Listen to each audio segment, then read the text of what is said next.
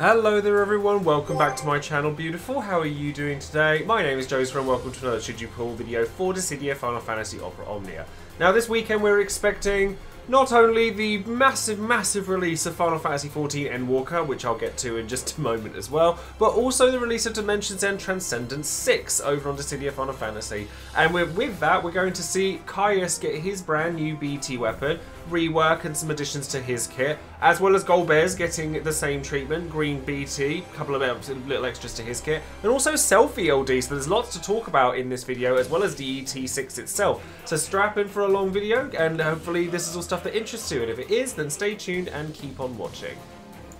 Before we get started, don't forget to check out all of my social media links in the description box below. I'm actually going to start by shouting out my patrons over on Patreon first, because I want to talk about this Friday and the events over on Twitch as well. But today's patron is going to be Light Husky, who is not only one of my Ultima tier patrons, but has been an active member of my community for a very long time. So a huge thank you goes out to you, and of course to all of my other patrons. And having Kane featured in your title card is amazing, because I love Kane, I like drawing Kane, and I hope that you enjoy this title card as well. And if anyone else is interested in joining up with Patreon and getting lots and lots of benefits, including drawn title cards especially for you at my highest tier, then perhaps you'd like to consider clicking on the description, a link in the description box below. Now with regards to Twitch, obviously this Friday is Dimensions and Transcendence 6 over in the UK, but it's also the release of Final Fantasy XIV Endwalker. So while I do stream every DFFOO event as it goes live, and this one will be no different in terms of starting that, obviously with login queues and downloads and all of that with 14 Endwalker, it's going to be a challenge just to get into the game, and it's something I'm really excited about, and I feel very passionately about trying to get more involved in the 14 community as a content creator. So this is a call to arms, as it were, because obviously the more of you guys come along to even lurk in the chat, you know, just come and chill. I'm actually going to be leveling Sage first before I start the MSQ, so you'll have no dangers of spoilers from me, not for me. Anyone spoils anything in for me, then I will be setting fire to the rain. Then, you know, it would be lovely to have as many of you as possible, because having all the viewers means that people will kind of look at me and go, oh, perhaps this guy's worth checking out. So I would appreciate it greatly if people would like to come along and chill. We can talk about Dissidia, we can talk about other things, but just as a call to arms, as it were, it'd be lovely to see lots of you on Friday. And then, of course, lastly, don't forget to check out all of the other content creators and resources out there for Dissidia Final Fantasy Opera Omnia, with special mentions going out to Tonberry Troop, Leo, Bob and Mediu over on Reddit, Dissidia Info, Dissidia Compendium, and DissidiaDB.com, as they are all resources that I use very heavily on this channel, and you should too.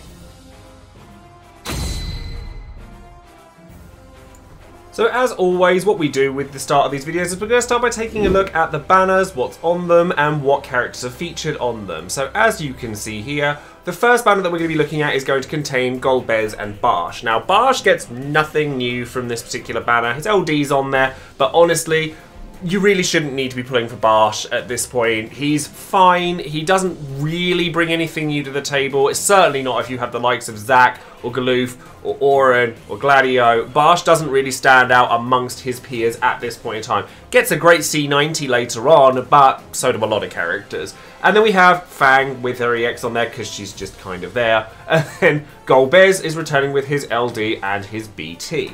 Now, Golbez gets a little bit of a rework to his LD board here, which basically just equates to he gets some more damage. That's pretty much it. Like, so his shtick was the fact that he stole more bravery than he dealt damage for, and that basically just gets increased so that he's more competitive with today's kind of damage dealers.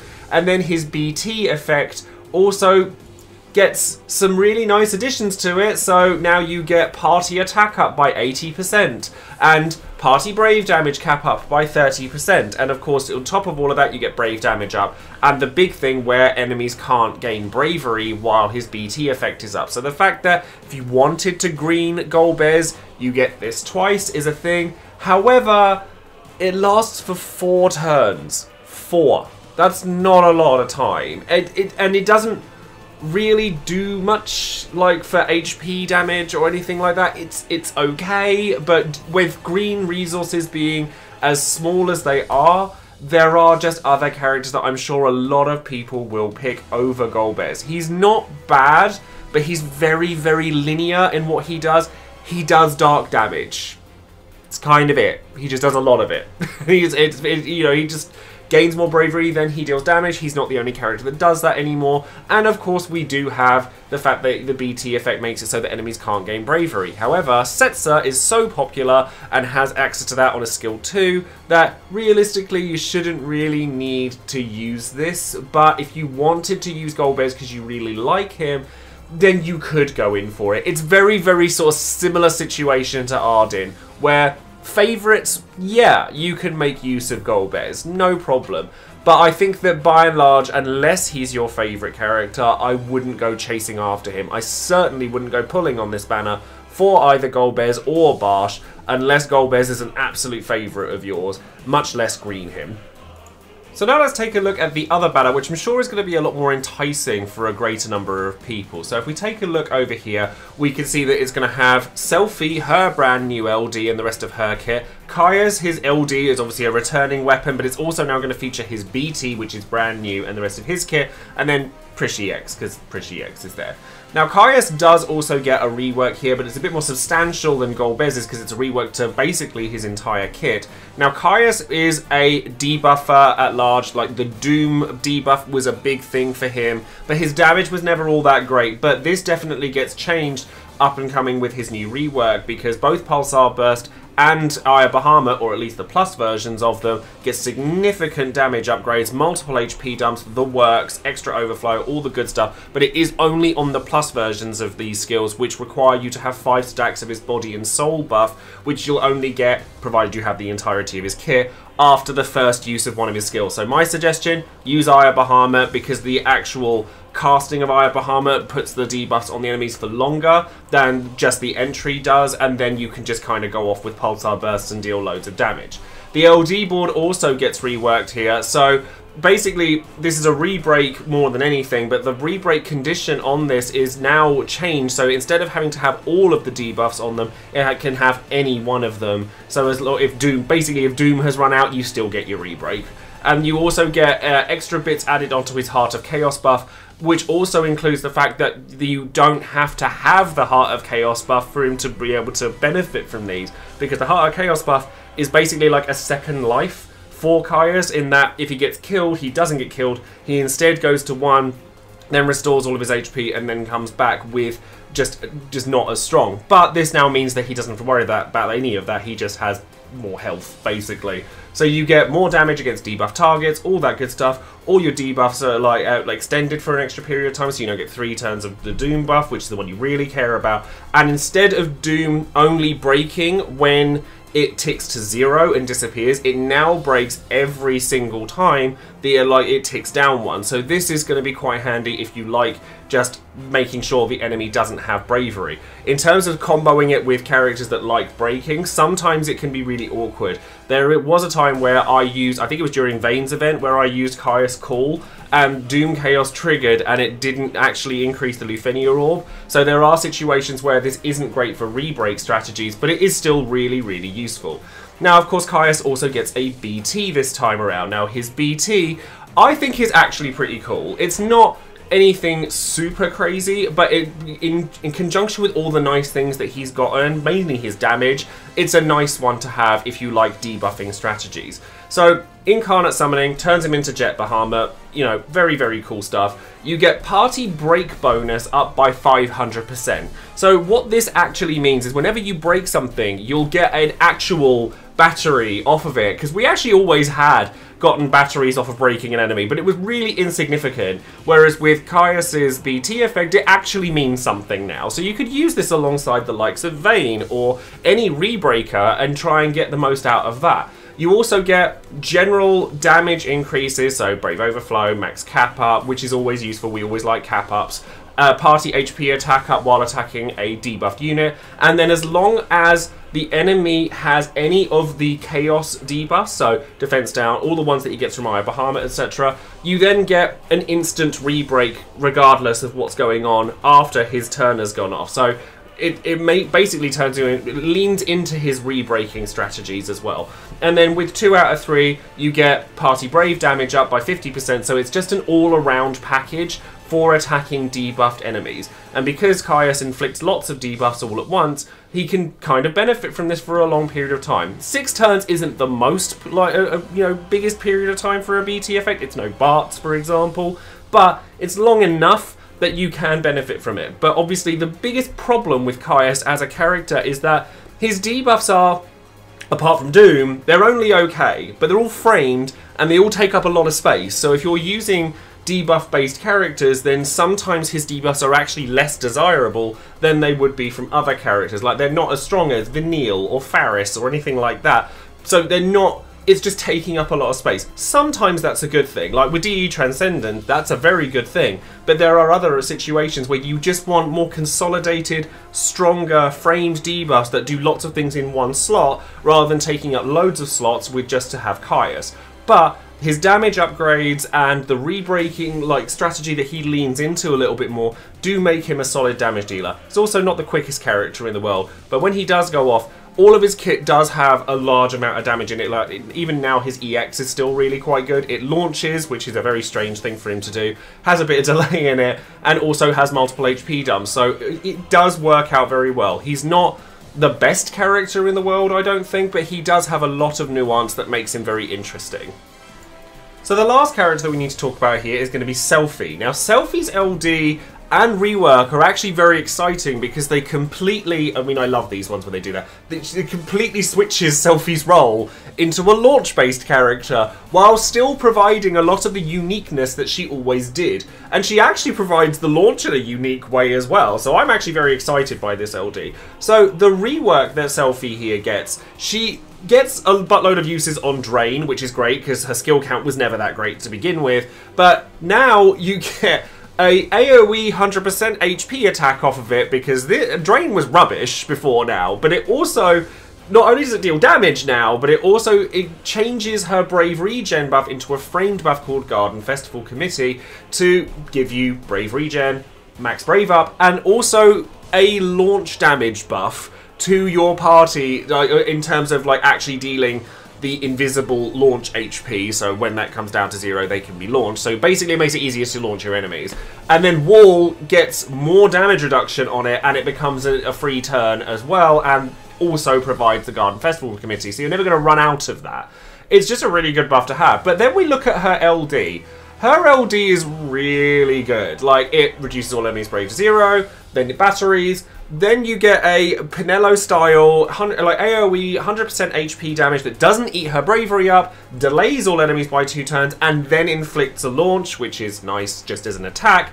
But then you get the buff and debuff from it. So the buff gives you party launch damage, as in the actual amount of HP damage you deal during a launch, as well as more Brave Regen and party Brave gains up as well. We'll just sprinkle a little bit of that in there as well, because that's all really good. You just get loads out of that, and then the actual spice of the Rapture is the debuff. So Rapture is a 4-turn, after LD boards and everything, debuff on an enemy that says, I'm going to get launched every time I get hit. And every time the launch goes off, it then ticks down 1. So you get 4 turns of guaranteed launches after Selphie's used Rapture. So not including the Rapture attack itself, of course. And you get more bravery damage out of it, or you get party battery, equal to HP damage that you dealt during the launch. So Selphie's providing big defenses, HP healing through Drain, and massive amounts of launch. And let's not also forget her EX. So Aura, still completely unique, increases EX recast speed for the party. There's nothing quite like Aura, and I know I say that she gets a lot of, I say this about a lot of characters, but she gets a massive glow up with her C90 later on as well when Charlotta LD comes around.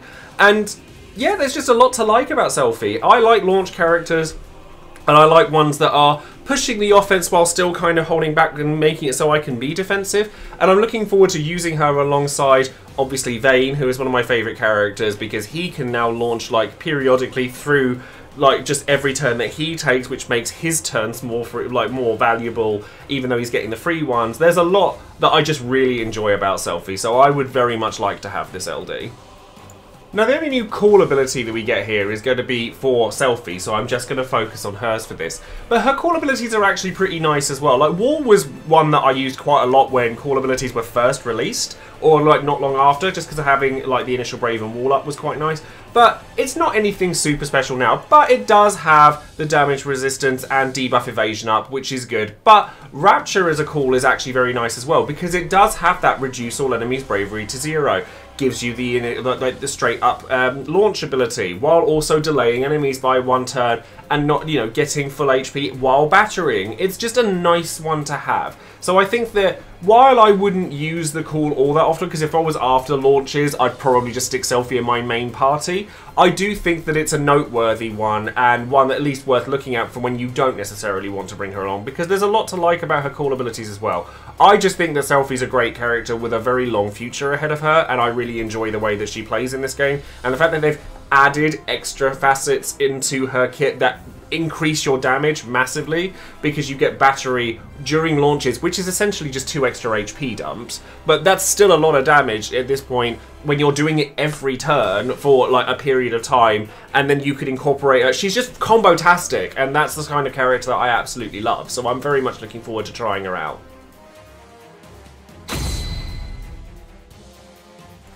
So now let's take a look at Dimensions End Transcendence 6. So as we do with all the DE tiers, we're going to go through each of these individually. So the left-hand gate has 2 bosses in there. So we've got the Turtle and we've got a Sand Kraken. The actual fights themselves really aren't that different from any other type of Sand Kraken or Turtle fight we've had. The Turtle retreats, it jumps out, it does damage, the Sand Kraken delays a lot. It's that kind of thing, we've seen it all before. But the orbs in this are kind of unique in that the 2 enemies actually have different orbs. But Caius, this is the one that is built for him, is made for this particular event. So one of the bosses, so the Sand Kraken will have a orb where every time he takes damage from a debuff, his orb will go up, whereas the Turtle needs to be broken by a debuff. So obviously, as I say, taking Caius along is going to help a great deal with this, but it doesn't have to be Caius. There is another character that I think works very well, particularly for breaking through a debuff, which is Trey, and because he does damage as well through a debuff, he also kind of tackles that as well. So if you haven't got Caius or you don't want to pull for Caius, Trey is somebody you might want to consider as an option. Although the other character I think will work very well here, especially considering the kind of enemies we're fighting here, is going to be Auron and Core. Now, I have Caius already, at least the LD, so I plan to use Caius here, but if not, then I think Auron, somebody like Trey, just a whopping damage dealer that doesn't turn hog, because the enemies obviously need to take their turns in order for the orb to kind of increase, then you should be fine with that. It's not an especially difficult one, because the left and right gates are typical Lufenias. They're not Lufenia pluses like the center gate is, so as long as you're taking characters that can deal with the mechanics of the fight, this one's actually not too bad. As a side note for this one, as a matter of fact, I've seen clears where people have actually taken Auron on his own through this gate using either Thancred or Pharis spheres. It does take a bit of work to do, but I have seen it done. But that being said, Auron is kind of an all-star for this particular Transcendance tier, because he's really good in this gate. He's also really good in the middle gate as well. So if you have Auron, I would save him for this particular event. Now, the right gate is a return of Sync's boss, which is the giant castle gate thing, and it requires a yellow crystal character. So the orb on this one sounds really harsh, and it kind of is in its own way. It is fairly restrictive, because it asks you to launch the enemy 3 turns in a row, which is like pretty restrictive. However, you don't have to have Selphie for this. Like, Selphie obviously makes this really easy, because LD debuff, off you go, launch, launch, launch, launch, launch, off you go. No problems there. And then it's all just a case of re-breaks and delays with Quistis or something like that, where you can just make it so the boss never gets to turn in the first place. But if you don't have Selphie, or you don't want to pull for Selphie, there are some little extra tips and tricks that you can use. If you have Sid Rains is going to help a great deal here, particularly in combination with, say, somebody like Aphmau with a call on her that allows to launch. So you could take, say, Sid Rains with Caius call, give Aphmau the ability to launch on her next turn, with Aphmau's LD buff then making it so that Sid Rains will get the next turn, and then he launches again. So that's one way that you can increase the orb, because it does increase the orb counter by 15, which is quite a lot.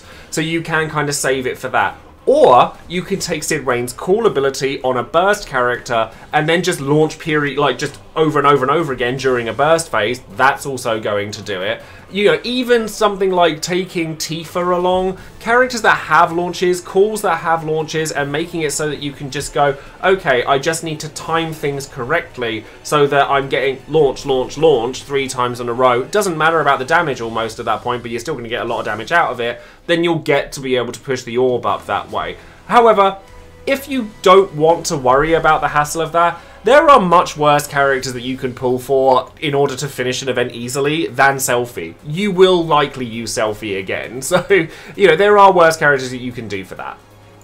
Now, the center gate on this fight is actually pretty annoying, and it's debuff central with this one. It's actually a 2-wave fight, and only the first wave actually has a Lufenia Orb, but the second wave has a mechanic that will drive you up the wall.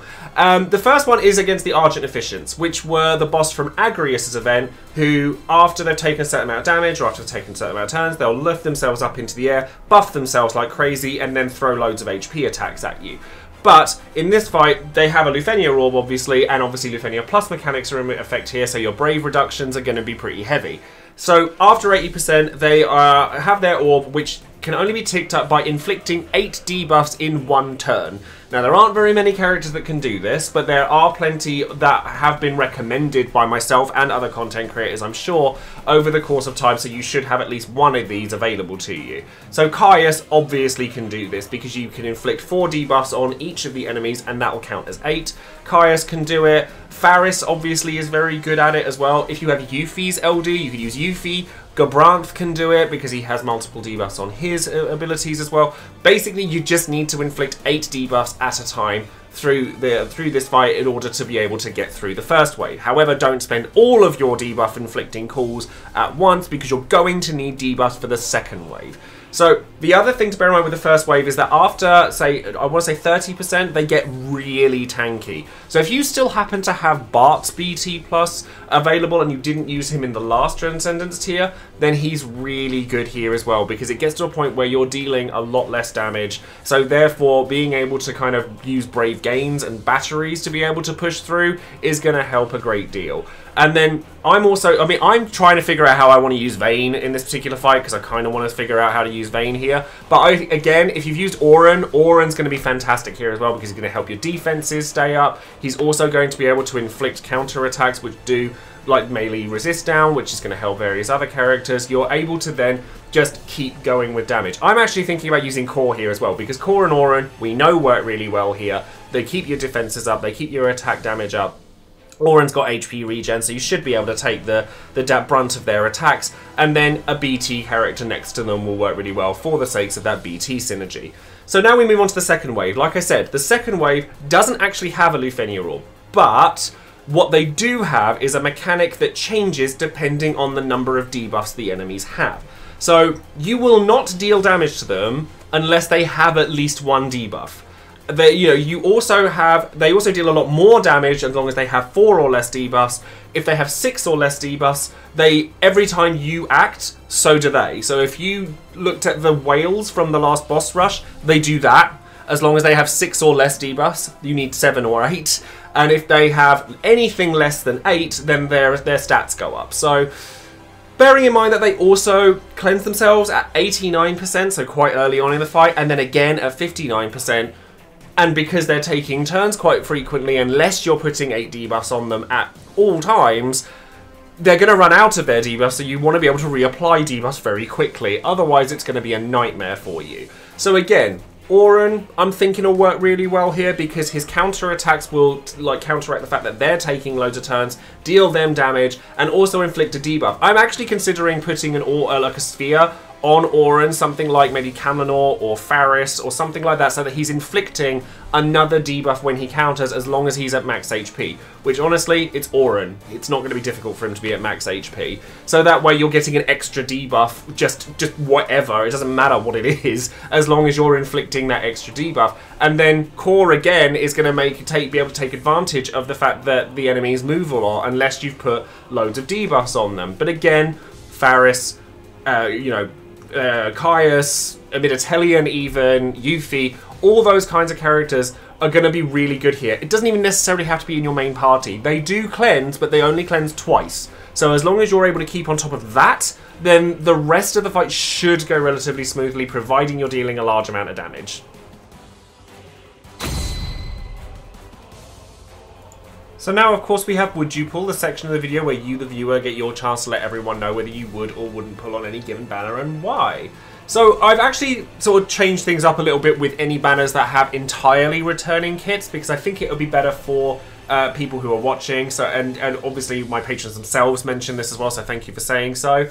But thank you again for your votes and your comments. With Golbez and Barsh, as you can see here, like I said, I've changed it up a little bit. Nobody is pulling here for gems. No one's even using over 100 tickets. 10% of people are like, I'll use less than 100. 67% of people said no because they already have all of the gear they want from it. And 24% said nah because they don't really want it. This doesn't surprise me. Like, even with the people saying that they don't want it, I think that there are better characters these days than Golbez and Barsh. And honestly, I could sit there and say, yes, Barsh gets a really good C90, but most characters do. I know I said that for Selphie, and you know, there's a comment in this section as well that says the same sort of thing. But most characters get a good C90. It shouldn't really be a factor for whether you're going to pull for a character or not, in my opinion. And then going over to the Caius and Selphie banner, 28% of people said they were going to use gems here, 47% of people said they were going to use over 100 tickets, 22% of people said they were going to kind of go less than 100 tickets, and 3% of people said no. So largely people do want something from this banner. I'm probably going to go tickets here because I'm waiting for Lena still, and Lena was somebody that had been released prior to Dimensions End Transcendance 6 before now, and had Lena come out, maybe I would have changed my mind on this particular banner. But as things stand, I would really like to get Selphie. Whether I use tickets or gems here on the back of the fact that I want to maximise my chances of getting a new BT, I'm not sure yet. But let's go ahead and have a look at some of the comments here. So Protomega says, I already have Golbez and plan to green him, so I'm just pulling for Selphie. I will likely just use her once and then wait for her great C90 rework. See, this is an interesting take, purely on the fact that my opinion is that if I'm going to pull for a character, I want to get lots of uses out of that character before their rework, because otherwise I'd just pull for them when the rework came out. But I do think that there is something to be said for pulling now means not having to pull later. And I did wonder, like, if perhaps Charlotta was maybe a seasonal banner or anything like that. But it does look like, because Selphie gets reworked again when that banner is released, I think it's safe to say that Selphie will come back on that banner, no problems asked. But I would rather personally be safe than sorry and grab Selphie now. But that it does help that she is a character I really like anyway. Gemakai says, thinking I'll go for gems for Caius and Selphie. I was unable to get Caius when his LD first came around, and Selphie's ability to make enemies that much more launchable makes the banner a very appealing one indeed. That said, Caius is ironically kind of the meh prize of the two, so I think if Selphie's LD appears early, I'll cut my losses and hopefully get Caius when his FR comes around. It's just a bit unfortunate that he shows up so little for those that miss him, and yet when he does show up, he's never a very wow sort of character. Selphie, on the other hand, seems to get a lot of love for her strong launch support and battery capabilities, plus she's a favourite as far as the FF8 crew goes. I think that Caius is undersold a little bit, but I do think that he definitely doesn't have the lasting power of, say, Bartz or Sid Reigns or some of the other characters out there. Certainly with C90 not being that far away from where we are now, I would like him, but that's because I want a new BT. I already have his LD, so I can only speak for myself, but I would definitely just leave the banner alone if I were to get Selphie nice and quickly. But if I were to get the BT, I'd be really happy about it, I'm not going to lie. Goose says, I like that Selphie likes trains, but that's where my fondness ends. Her LD on release seems okay at best, with the debuff ticking down on each launch reminds me of Sync a bit. But I do like Aura a lot. I'm really tired of people saying so-and-so gets a good C90, most of the time it's just a completely empty statement. But Selphie gets a notably very good C90 that's been tearing JP apart with Camlanaut at the moment. If I weren't on a mission to have every LD by 8 rerun, I'd definitely skip till she returns with Charlotta. So this was a comment I was mentioning earlier, and I do think that there is, it's definitely a valid statement to say that character gets a good C90 is kind of a non sequitur, because most characters get a really good C90. But it is nice to see that Selphie is still getting use to this day over in JP, which does speak volumes of her longevity at the very least. And then Cowboy says, going all in on gems for Golbez. So, wait, sorry, I couldn't keep a straight face with that one. Golbez just doesn't do enough to warrant any kind of investment unless your name rhymes with Polterracial Zion, which would be one of our patrons as well who really likes Golbez. If I have Caius LD, I just think I got bored and I threw some lucky tickets at him back when he was released. It'd be nice to pick up his BT though, but I'm not chasing it. I'll go reasonably heavy with tickets for Selphie though. She's almost never lucked out of content, and faster charging EX is still very powerful for newer units that don't have EXs that smell faintly of cat litter. She's got a lot of utility in a broad scope, which is sometimes just what the festival committee ordered. I think this is why I like her. She just kind of goes with a lot of people. She goes really well in a large plethora of various different compositions, and therefore I would quite like to splash her into my party. And in the situations where you're like, right, damage phase, LD, character BT. The one thing I would like to mention actually when it comes to Selphie is that her Rapture debuff doesn't tick down during a burst phase. So that's something that's really noteworthy as well, because it frees up the call slot from Sid Reigns if you wanted to have a launch every turn during a BT. So that mixes that up a little bit as well. I just really like Selphie in this game, and I think that she's very fun. I think that she provides a lot of benefits, and she's a character I would very much like to have.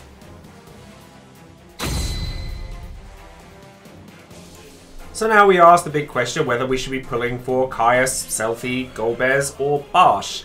Golbez and Barsh's case, it's a hard no from me. I know I don't normally do that, and I normally try to give like pros and cons for each of these characters, but honestly, if you don't already have Golbez, which I think if you really loved him, you already did, unless you're a newer player, in which case it would literally be a recommendation from me only if Golbez is your favourite character. Barsh, you can pull for him again later when he gets his C90 if you really want to, but honestly, there are just better tanks out there now than him. When it comes to Caius and Selphie, I think that this is a very interesting banner. Like, I think that some players will really want to have Selphie at the very least, and then Caius BT to me is the definition of a, oh that's nice character, like, oh I'd like to have that, but I wouldn't actively chase it. Now, if you don't already have the LD, then you probably would only use Caius if you had his full kit at this point, unless you were using him for DET6, where I would use him on the left gate and then probably not for the centre. I'd use his cool abilities instead, and then probably just stick him on the bench for the foreseeable future. Now, I honestly, as I've been speaking and writing my notes and things like that for this video, I kind of, at the beginning, was like, yes, I'd like Caius BT because it's a new toy and I'd really want it. But then I thought about it and I'm like, well, if I got it, would I want to green it? And I'm like, probably not. Just because he's like, yeah, he's got a lot of really nice aspects to him. Like, I think that honestly the big thing with him is that 500% break bonus, because that's something that can't be interacted with, at least as of yet, by other game mechanics. So Lufenia Plus doesn't care about it. Like, you know, it doesn't care about the reductions on that because you're still going to get that. You know, there's a lot of nice little niches, and he's kind of an all-rounder. Like, he has launch in his EX, he has obviously all of his debuffs that take up a lot of space and aren't the greatest debuffs in the world, but they are there, and you get, you know, a lot of damage out of his stuff. But with C90 coming around, what, 6 weeks time, something like that, you're going to see that damage elevates a great deal in general with that point, and therefore, unless you've got a character that is very much a damage dealer through and through, they're probably not going to get used as much in C90, because damage is the first thing that gets power crept, and without damage, Caius just doesn't really do anything particularly special. He's good. If you love him, then you can use him for a decent amount of time, but he hasn't had his C90 yet in JP, as far as I'm aware, and therefore, you know, there are just going to be other characters that you use instead of him. Selphie, on the other hand, I really love. Like, the fact that she swapped over to a launcher, and the fact that she still has her aura. I really love how her kit gets improved and changed. And I think that she's a character with a very long-lasting set. I think that one can kind of plop her into a party where she's the only launch-based character because the rest of her kit's quite good. However, she doesn't have Brave damage at all. Like, none of her abilities do bravery damage, apart from her Brave Plus, which really you don't want to be using. But so therefore, and she doesn't increase bravery and HP damage for your party outside of launches. So if you are going to use her that way, you'd probably want to pair her up with somebody that, like, or a BT character at the very least, like Jekt or Vayne or something, that do have a large amount of bravery damage increases in their own effects. So bear that in mind, but you can also take her in a fully just a full launch comp, because obviously the Rapture debuff only lasts for so many turns before it runs out, and then you'd have to reapply it.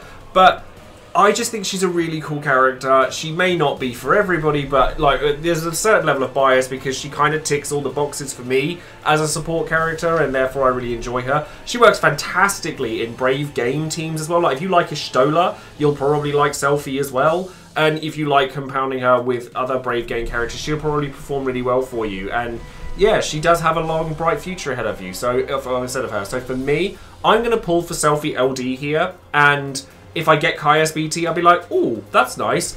Maybe I'll green it, just because I personally have a lot of resources for greening characters, whereas other players may not because they've gotten some of the previous BTs, whereas I haven't. So I would like a new toy to play with, but that's kind of where it ends for me with Caius, apart from the fact that I just quite like using understated characters. So there is that. I wouldn't chase after Caius BT though. It's kind of a, that'd be nice. Selphie on the other hand, I really like. So that's going to be all for today's video. I know it's a long one. Dimensions and Transcendance videos are usually longer, and the fact that we've had multiple characters to cover on this video means it is a long one. So thank you very much for joining me. Take a load off, go get yourself a cup of tea and chill, and join me on Friday as well for Dimensions and Transcendence 6, at least up until Endwalker goes live. And then I hope to see you all there. Don't forget to like the video, subscribe to the channel, and click that bell for notifications. And I hope you have a really lovely day. Thank you very much for joining me, beautiful, and I shall see you next time. Take care.